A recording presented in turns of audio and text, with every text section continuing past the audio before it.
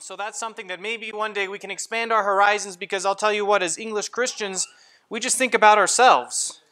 You know, especially the American Christian, it's all about you. You know, you don't think of, well, the Bible's translated into Chinese, the Bible's translated into Indonesian or Russian.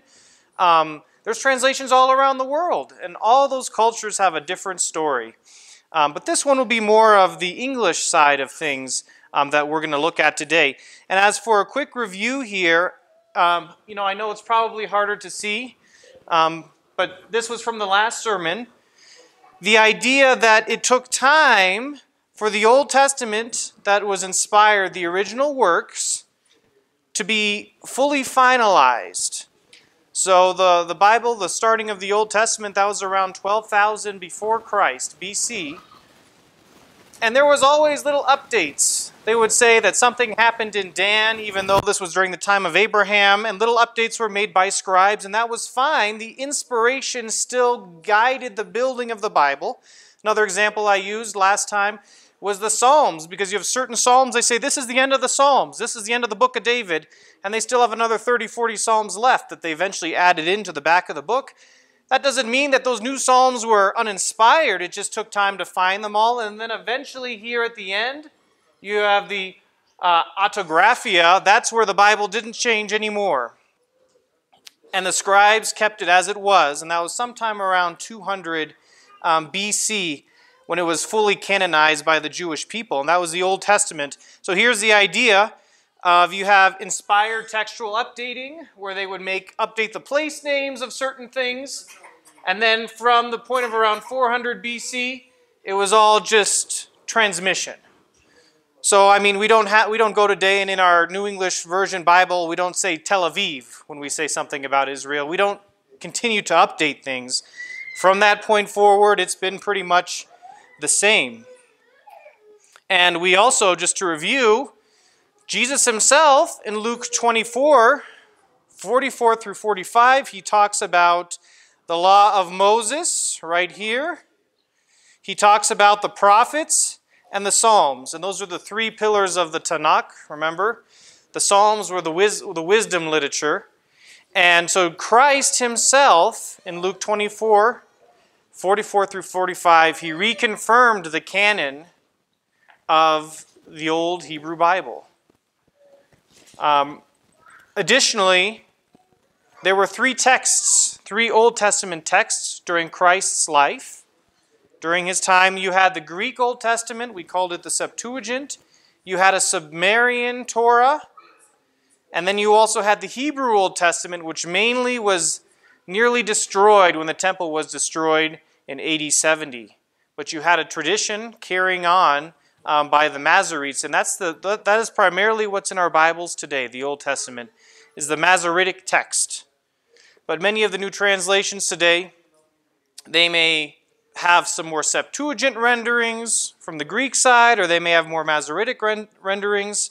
But those are the main things that are supplying our Old Testament today. And then, of course, very important for all of us and all Christians, in AD 1947, so World War II, you think of 44, in 1947 you had the discovery of the Dead Sea Scrolls. And if you look up here, you had all these codices we had from the Old Testament, the Leningradensis, which is in Leningrad. You had the Aleppo Codex, you had the Samaritan Hebrew, you had the Septuagint. And the question was, all of this accurate? But is all of this accurate? Well, when they found the Dead Sea Scrolls in 1947, those texts were old, older than everything we had. These were the only two complete Old Testaments we had. And they actually reaffirmed that our tradition, the Old Testament that we have in our Bibles today, is actually very accurate. So I would imagine many Christians, every time a new archaeological find happens, they kind of wonder, you know, is this going to shake my faith? But the Dead Sea Scrolls only confirm the faith. And it's been, found in 47. It took them many, many decades to go through those and translate them. Many of them were, I was reading, small little pieces. And they have to put all these scrolls together because they're so degraded. Small little pieces, and then they try to read what the scrolls said. So today we'll go over how we got the New Testament.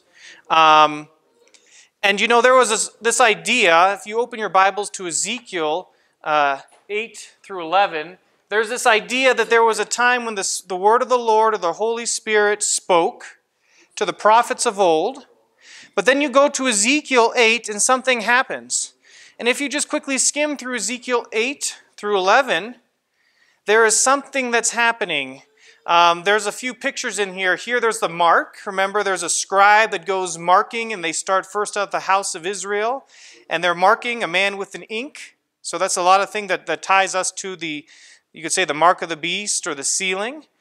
But in there, aside from all of that story, there's something happening with the holy presence of God. And he starts in the most holy place, and then the presence moves out into the holy, moves out of the tabernacle, and by the time you get to Ezekiel 11, there is a complete movement, out and away from Israel. And it says here, so the cherubim lifted up their wings and the wheels besides them, and the glory of the God of Israel was high above them, and the glory of the Lord went from the midst of the city. So it left Jerusalem, and it stood on the mountain which is on the east side of the city. So this is the glory of the Lord all through Ezekiel 8 and all through Ezekiel 11. It's leaving Jerusalem. And that's a sad time because relatively from that time, the voice of prophecy was silent. The voice of prophecy was silent until, and all of the ancient Jewish time, they were waiting for the voice of prophecy to open its mouth again. And the belief was when the Messiah would come, they viewed the Messiah incorrectly, then the Lord would speak again to his people. And Brother Alex preached about this just a couple weeks ago. What happens in Acts? Christ comes, Christ dies, he leaves, and then the Holy Spirit comes. And it says in Acts 2 that when the day of Pentecost arrived, they were all together in one place, and suddenly there came from heaven a sound like a mighty rushing wind, and it filled the entire house where they were sitting. And we know what happened. They prophesied, and according to the Jewish expectation of that time, scriptures would be opened up again. The voice of prophecy would come again. So it was only natural to anticipate that all those people, specifically those who knew Christ intimately at his time, the apostles, they would be the ones with whom the Holy Spirit would speak. And that's where the idea of the New Testament came. It became acceptable among the believing Christians that, you know what, the voice of God is speaking again. What is being spoken and written, we need to write down and keep. So here's where they're filled with the Holy Spirit in Acts 2:4. And that was the birth of the New Testament. There was two beliefs, that God would restore his Spirit in the people, and there would come another time of God's revelation. So if we look at our New Testaments, it's arranged in a certain fashion. We have the Synoptic Gospels, which are kind of to be viewed together. And you will hear all kinds of critics say, well, why is one gospel a little different than another? But when you look at all the Synoptic Gospels, they all generally agree. And you can read Matthew, Mark, and Luke pretty much together. In fact, there was one person during the Dark Ages, what he did was he put all of them together into one big book. He tried to make it one big book you could read right through, kind of like our Desire of Ages. And it was a pretty amazing thing, because if you read Luke, you don't get the full picture if you haven't read Mark and Matthew. And then you have another gospel, and that is John, the last gospel, but it's very unique. It is not written like Matthew, Mark, and Luke. It's different, and it has all kinds of profound things. Just think of Matthew. What do you have in the beginning of Matthew? Just genealogies, right? Exactly. But how does John open? John opens, in the beginning was the Word, and the Word was with God, and the Word was God. So very, very different start. Also, the organization of John, it has the most intimate moments of Christ. So you have things like the Garden of Gethsemane or his crucifixion that other Gospels may not focus much on. So even though the Gospels might be a little bit different, say things a little bit differently, They're all talking about the same Jesus, and different ones may focus more on different things. They had a different audience, okay? And then for the rest of the New Testament, you have the Acts, which was written by Luke. So Acts continues on where Luke left off, okay? And it's all about the history of Paul, about how he traveled to all these different places. So it's kind of like a historical narrative. Then you have to follow that the letters of Paul. I didn't list them all out. But they're instructions and corrections to churches going astray, correct? Then you have James, 1st and 2nd Peter, the letters of John, and then the New Testament concludes with Revelation. Now, if you look in Galatians, what does Paul say here? In Galatians 1:11 through 12, it says, "But I make known to you, brethren, that the gospel which was preached by me is not according to man. For I neither received it from man, nor was I taught it, but it came through the revelation of Jesus Christ." So this idea of the New Testament was only written by apostles, only written by those who were chosen by Christ. So they had to be chosen by Christ, either know Christ or live in very close proximity to the time of Christ. So you have people like James, one of the brothers of Christ, Paul, who was chosen on the road to Damascus, Matthew, Mark, Luke, they were all intimately interacting with Christ at that time, and the people closely interacting with Christ. So the New Testament naturally then ends after that generation dies off. Nice little quote here I found from Know How You Got Your Bible, page 27. It says, "The New Testament was an outburst of the proclamation of God's word after the coming of Jesus. The apostles who wrote each book did not assume their writings were simply one of the dozen other alternative accounts of the message of God's redemption. The apostles were sent directly by Christ, inspired by the Holy Spirit, and their message held a unique authority over the church. In the same way that the prophets of the Old Testament writers wrote of God's word for Israel." So the sad reality is we don't have any of these original writings. The exact writing of Matthew, the exact writing of Luke, we don't have it, and they were all lost. And the reality is these were lost in the persecution of the early church. In the early church, there was initially, before Constantine accepted the church or changed the church, there was a strong persecution. So there were only little fragments of manuscripts that were, let's say, from the church here or there, Laodicea, Corinthians, they would pass around. There were no professional scribes. So families would write what little they could, what little chapters they could. So what we have from this time is stuff that's very unprofessional, because there was continuous persecution. But then you go to the time when the church became legitimized by the state. And one thing I will say, for all the faults of the Catholic Church, the early church, it grew one thing, the possibility of writing the text down and preserving it. And it was at the time of Jerome, in the AD 300s, there was a pope called Damasus I. And he was dealing with all kinds of heresy in the church. There was ideas of Arianism, complaints about the Godhead. All kinds of heresy was creeping in from the east, from the west. And the Pope in Rome was getting all kinds of complaints from up north in Europe.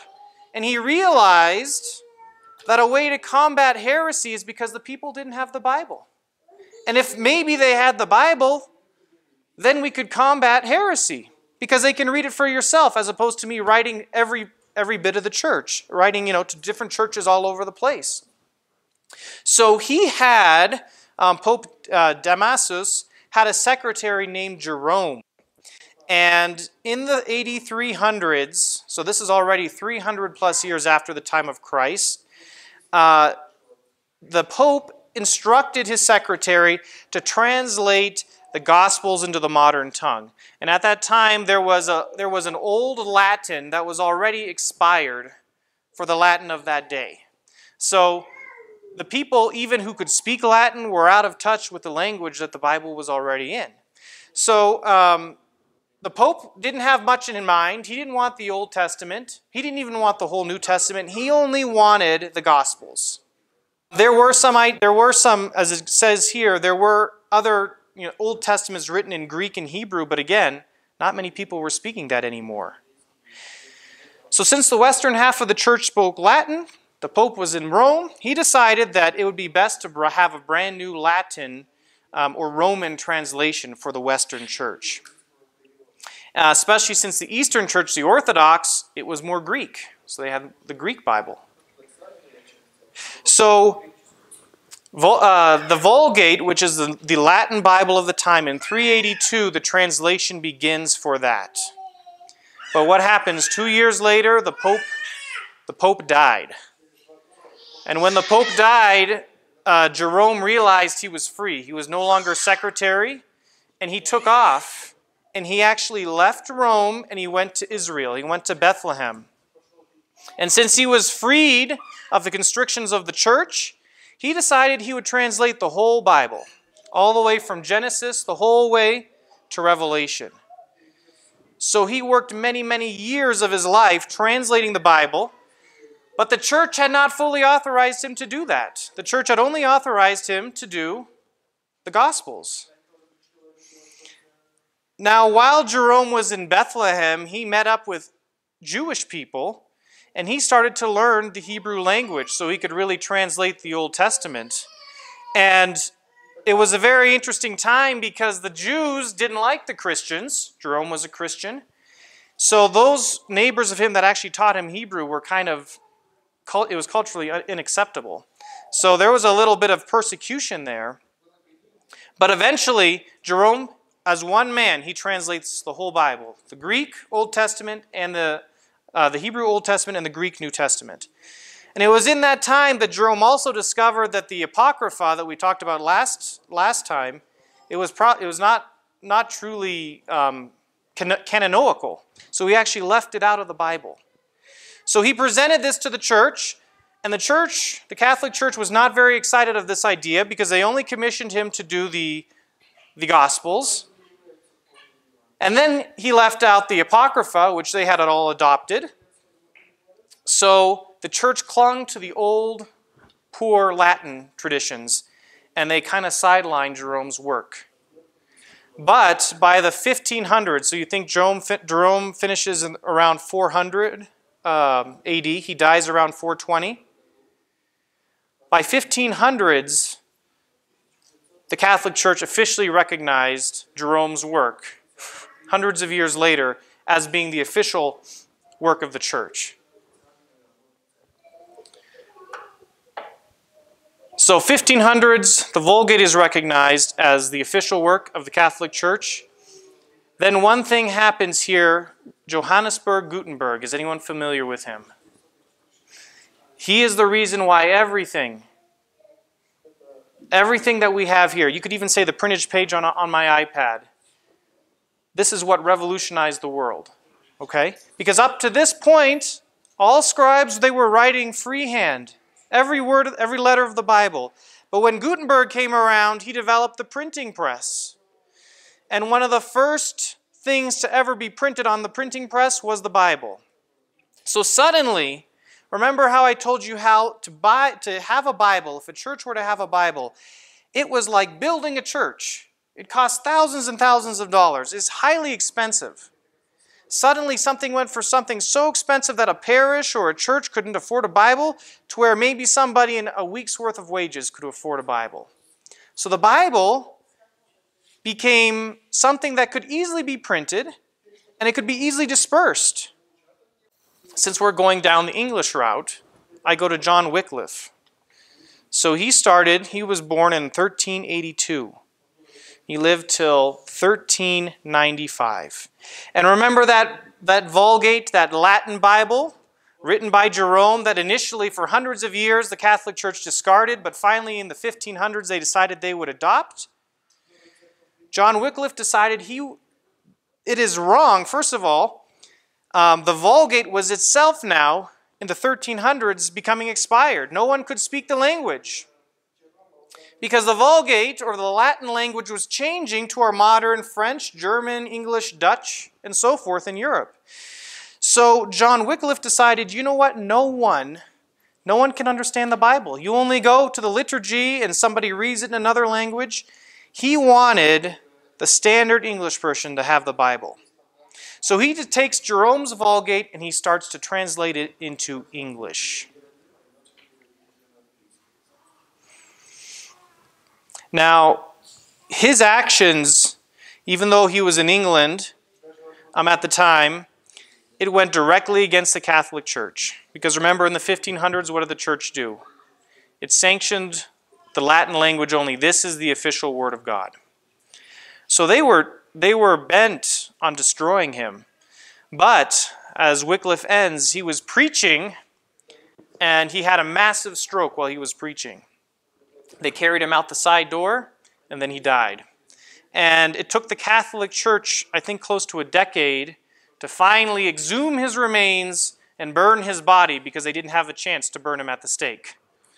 So John Wycliffe, even in his death, the influence he had, that this man had, was a very, very sharp burr, you could say, in the side of the Catholic Church. So much so that they burned him, poured his ashes into the river, and it spread to the 7 seas. So the statement is, John Wycliffe always wanted to make the Bible so it could be spread around the world.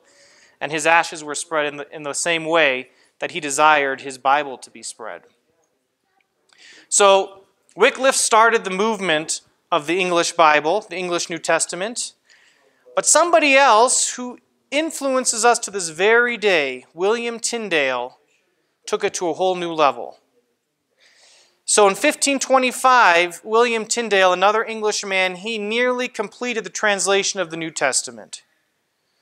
By 1536, most of the Old Testament was translated. So he almost translated the whole Bible, William Tyndale himself. But unfortunately, England, which is at this time a Protestant country, does anyone remember Henry VIII from history class? He got divorced, and it created a huge controversy. And William Tyndale was one of the few men who said, you know what, I don't care what you say, you can't just discard your wife and get another one. So he opposed Henry VIII, and Henry VIII, as well as the Catholic Church who hated him, they had him arrested in Spain, and he was burned at the stake there in 1536. But the famous words of William Tyndale live till today. It says, I defy the Pope and all his laws. If God spare my life ere many years, I will cause a boy that driveth the plough to know more of the Scriptures than he, which is the Pope, dost. So, famous words of William Tyndale.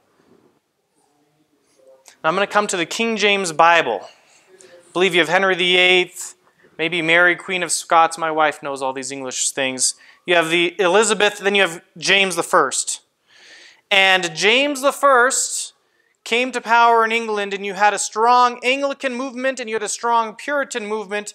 And James decided, they were both kind of enemies, the Puritans and the Anglicans. He decided that a good way to make these two groups, religious groups in his country, get along was for them to update the Bible.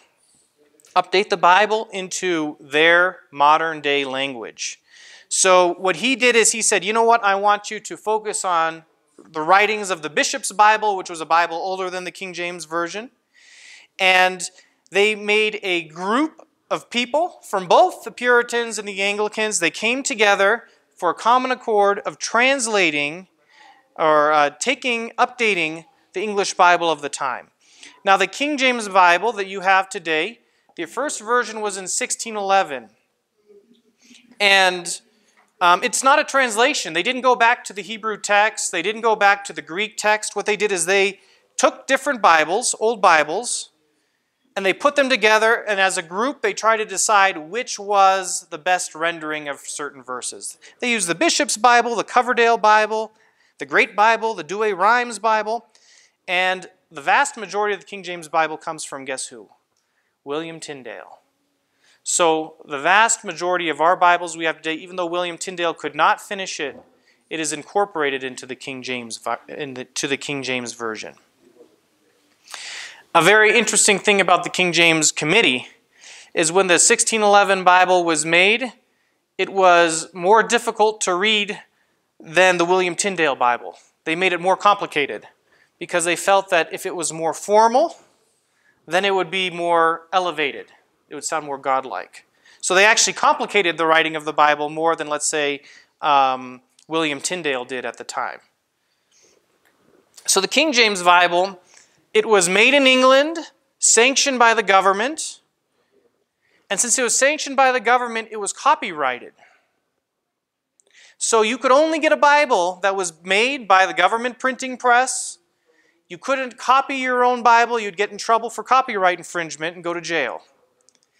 But how did the King James Version become so powerful like it is today in our country?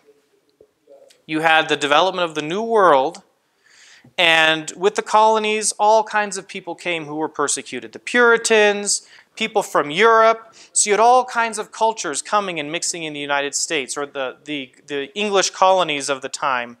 And what I found most amazing about the King James Bible is that the popularity of the King James Bible followed the strength of the United States. So you had a movement of people. King James Bibles, Puritans, all these people persecuted to the colonies. And then you had the American Revolution. And what's really, really amazing, it says in 1777, only a matter of months after the Declaration of Independence, the newly established Congress debated whether to fund the printing of the King James Version. And this is not a topic you would think a brand new nation would think is important to discuss, right? But the point is that the King James Version endured as an American symbol of overcoming British tyranny. So what they said is, we don't care. We don't care about your copyright laws. We're a new nation now. We're going to print the Bible whether you like it or not. You can't put any infringement on us. So as a revolution, not only was it, on tea and taxes, they even had a revolution in the religious circle where they printed the King James Bible freely. So while there is a copyright, the English church couldn't control it. And as America grew, as the Protestant churches grew, so did the King James Version Bible grow, and it was the #1 Bible sold in the world for decades, for maybe well over 100 years. So that's a brief history to our modern day language, or the King James Bible. There are a few manuscripts behind our Bibles. Just kind of like I went into the Old Testament, what are the manuscripts behind the Old Testament? This is what's in our Bibles here today, and hopefully my scribble is not too small. But you have Jerome starting here in 382, and he wrote the Latin Bible. And remember the Latin by William Tyndale, it was being converted to English. And that Latin Bible was based off of a Greek text called the Textus Receptus. And that Textus Receptus has a lot of ties also from the Orthodox Church, from the Eastern Church. Now the Textus Receptus was the most common Greek text of the New Testament because it was the first one printed on the Gutenberg press. Now, people thought, so that was discovered or made around 1516, the Receptus. But now, recently, as early as 1844, a whole new group of texts have been found that are actually very, very much older than the Receptus. There's the Vaticanus, this is all where they're stored. So the Vatican stored the one in green. And then you have the Alexandrinus, which was found in Alexandria. And these were built or written or copied in the 400s. So very, very close in comparison to the time of Christ, about 400 years after. So the Alexandrinus, it was in Alexandria. Then it was shipped to Constantinople. And then eventually it was sent to England in the 17th century, and they found it in some museum somewhere.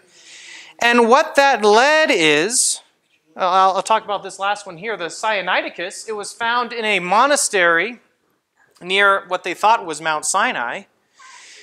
What that led is, since most of the old Bibles were written Textus Receptus, King James Version, all these new texts came out and they said, you know what? Which is the right one?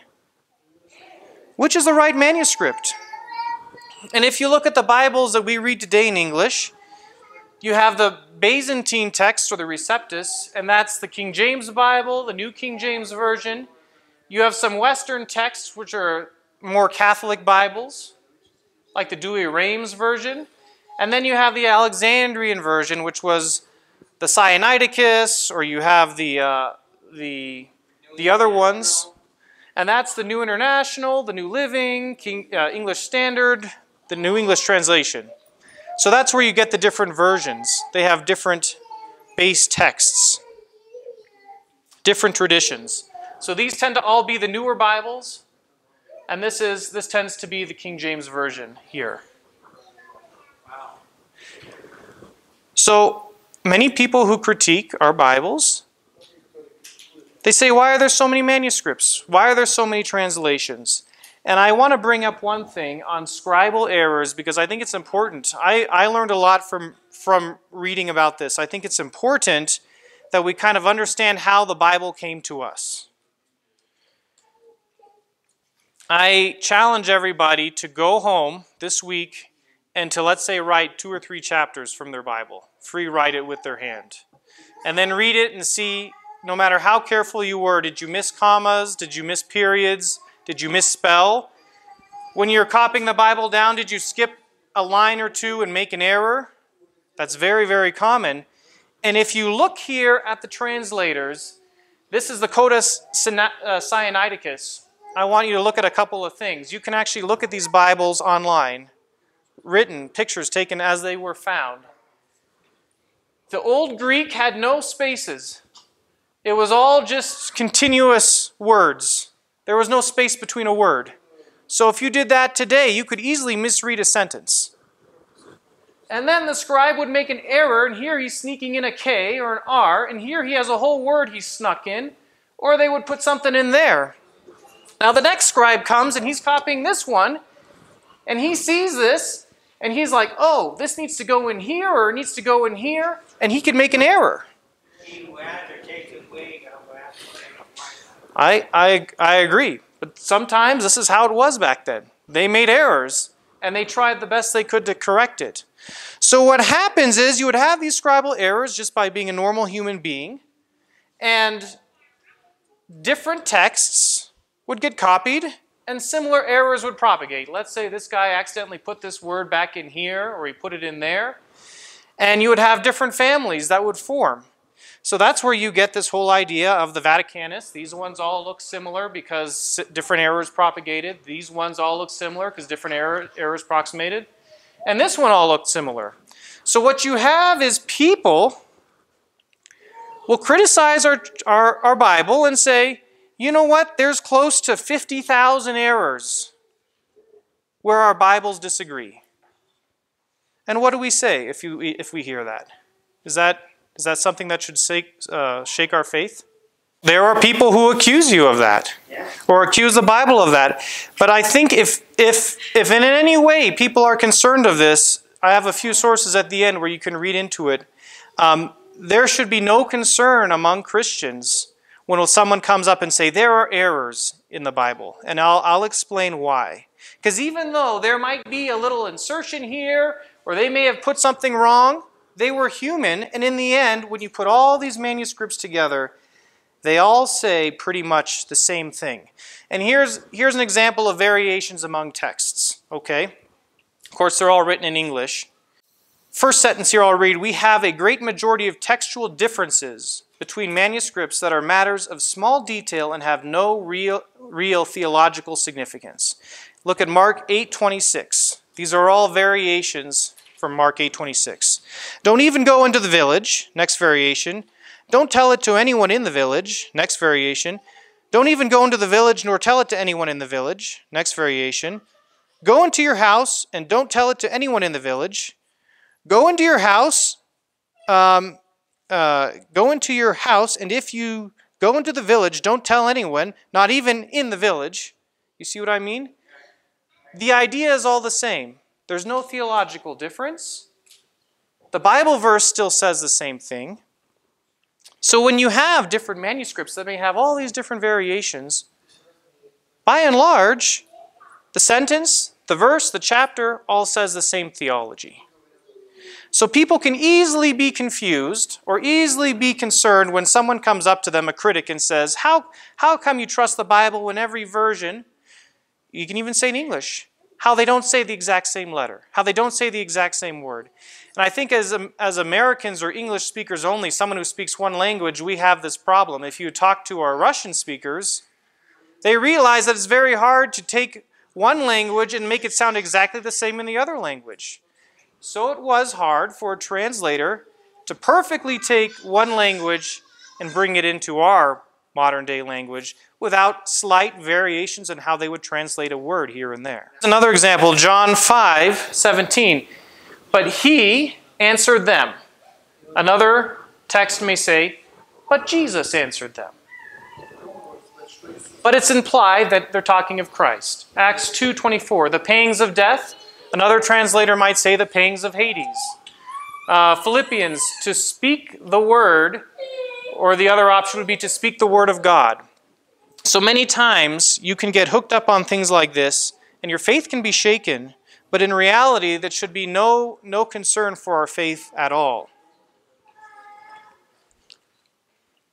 In further looking at all these variations, as I mentioned, A, most of the variations are not significant theologically. B, variations in the manuscripts recognized to be valid do not consistently weaken or pervert a doctrine. So let's say up here, let's say in this last one, oh, they left Jesus out. They're against Christ. You can pick that, but in the next chapter, this translation will say, oh, Christ, and then the other one will leave Christ out. So there's nothing really there that is meant maliciously. It was just maybe a word was dropped. Another thing, if you have people who say they have a pet text and they say, well, you know, I follow the Receptus or I follow the Sinaiticus, you could accuse either text of making the same kind of improper variant in a different location. So it's very, very wrong, I would say, to get stuck or all wrapped up in these textual criticisms like so many people do, especially when they can't even read the text themselves from the very beginning. So here's another question. Which version is the best? So which version is the best version? And to that, I would say the version that you read is the best. I would rather somebody read the Bible and read it every day in whatever version they wanted. But to force somebody to read one version or another, like so many times we do, I think it can be a foolish thing. And here's an example of more formal-based and more meaning-based. Generally, you have things like the King James, they're more formal-based, they translate word for word. The New Living Bible translations, it may be more meaning-based. The text may say, this is what they meant to say, rather than using it a word for word. So I think it's usually better to be on a formal side or a literal equivalent. But in the end, the version that somebody is willing to read every day, that's the right version. So C.S. Lewis, in a letter he wrote to Lee Turner in 1958, he says, as for translation, even if one doesn't know Greek, we have now so many different translations that by using them and comparing them, we can usually see what is happening. So when you go and you open a New International Version and you read a text and it means something a little bit better than if you read it in the King James Version or a New Living, there can be a benefit because you can see, this is how texts differed. And in the end, the theology is still the same. So I have one last word, because the New International Version can be very, very, there can be a lot of controversy around it. And there's an interesting story about the New International Version. So there was a Christian businessman in the 1950s. And his name, he was evangelist, yes, Howard Long. So what he did is he was traveling on a business trip. And he met a man in a hotel lobby who was a businessman. Now Howard Long, he's like, I'm going to witness to this man in the hotel lobby. So he pulled out his King James Bible. He started flipping through the Bible, reading in Bible verses. And this businessman's face got redder and redder. And finally, the businessman broke out laughing. And he's like, "What in the world are you reading me? I can't understand a single word you're saying. This is foolishness." And the businessman stormed out. And Howard Long thought about this a long time. And he realized that the English Bible, the King James Bible, not every American could read adequately. And when he realized that, he said, "You know what? We need to make a Bible that the average standard American on the street can read." And that began the work of close to 30 years, 23 years of building the New International Version Bible. So while me growing up, I grew up on the King James Bible. I feel like I'm pretty solid in that. There's still value to other translations. And when you look at William Tyndale, what did he want to happen? He wanted the plowboy to be able to understand the Bible. So don't we today want our plowboys to understand the Bible? If you look at the 1611 King James Version preamble, it says, "We desire that the Scripture may speak like itself, as in the language of Canaan, that it may be understood even of the very vulgar," which meant the plowboy of that time. That was the old King James Version. So the King James was built for the people of that time that even, you know what? The guy on the street could understand it. Today, as we look today, perhaps much of society cannot understand it. So I will never be somebody who points at someone and says, "You know what? You have to learn the King James only or else you're going to hell." I think that's probably a tough statement to say, because all along, God's Bible was written in the language of the people. In 1896, a British archaeologist found a trash heap in the Middle East. They grabbed this treasure trove of trash and they started to analyze it. And it was all written in Greek from the time of when the scriptures were first written. And you know what they noticed? They noticed that they had just discovered the equivalent of standard Greek, street Greek, you could say, that was spoken during the time of Christ. And when they took that street Greek, which was like documents, marriage documents, contracts, receipts, lease applications, when they took that Greek and they compared it to the Greek of the Old Testament, the Greek was exactly the same. And that means that the Old Testament was not written in an elevated Greek. It was written for the Greek of the people who could understand it. For the businessman on the street, he could understand the Old Testament in the same language that he was used to. He didn't have to memorize something or understand something from 200-300 years prior. That Greek is called Koine Greek, or it meant commoner's Greek.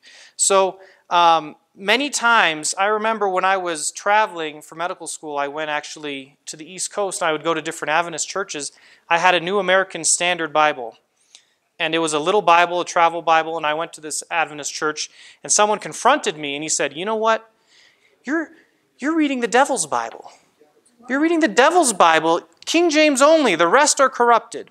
You know, I think for people to say that is a tough thing, because as we look back here in the preservation of God's Bible, many, many different scripts, many, many different versions, all so that, you know what, so the common person can read that Bible and understand it. So I'll never be one to criticize somebody for the type of Bible they're reading. Here in conclusion, it is reassuring at the end to find that the general result of all these discoveries and all this study is to strengthen the proof of our authenticity of the Scriptures and of our conviction that we have in our hands, in the substantial integrity, the veritable Word of God. 2 Peter 1:20-21, knowing this first, that no prophecy of the Scriptures is of any private interpretation, for the prophecy came not of the old time by the will of man, but by holy men of God, spake as they were moved by the Holy Ghost. And lastly, Romans 15:4, for everything that was written in the past was written to teach us, so that through the endurance taught in the Scriptures, the encouragement and the encouragement they provide, we might have hope. So my wish and prayer for us all, when we hear different things, when someone may confront you on the type of version you have, I would say the right version for all of us is the one we choose to read, and read every day. And if you are interested to learn a little bit more about this, these are two books I've read. One is How We Got Our Bible, and it goes through the whole history of the Old and New Testament. And if you're into getting into the nitty-gritty textual stuff, this one, The Text of the New Testament, and they'll go in ad nauseum at everything you can learn. And hopefully you can have a strengthening of your faith and understanding how God has preserved your word for us. And then, of course,